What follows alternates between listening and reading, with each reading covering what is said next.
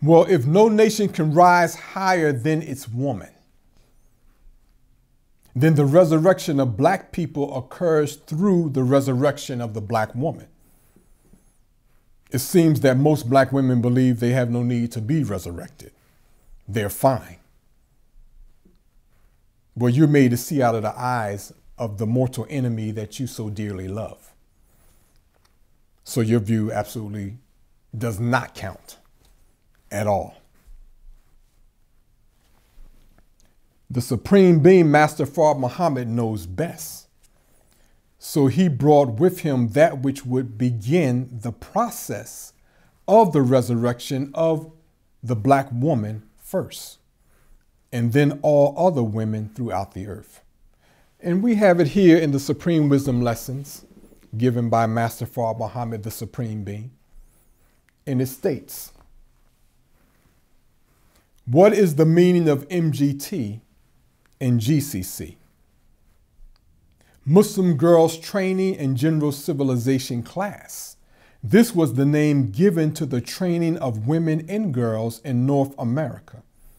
How to keep house, how to rear their children, how to take care of their husbands, sew, cook, and in general, how to act at home and abroad. These training units were named by our prophet and leader of Islam, W.D. Fard. So let us contemplate on this. The most powerful human being that has ever lived and ever will live, according to the Messianic Prophecies, Master Fard Muhammad, established the MGT and GCC. So this is akin to the originator of creation bringing forth the woman from himself. But he does this through a specific teaching that is rooted in his divine love for her. And through this teaching, in the presence of his Messiah, he grows her to love him. That's the goal.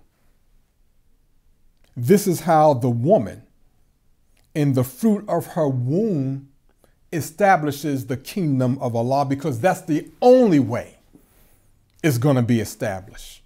Through the woman and through the fruit of her womb. We'll leave it there for now. So now Master Fard Muhammad is this he described in the Quranic verse that we read from the outset. Again, where it states, he, originator, it is who created you from a single soul. And of the same did he make his mate, that he might find comfort in her. So when he covers her, she bears a light burden, then moves about with it.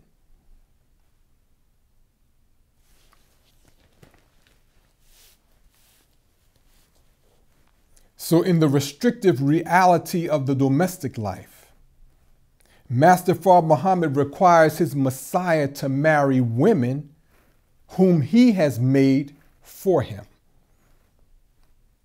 Now remember, Master Fard Muhammad sees eons into the future.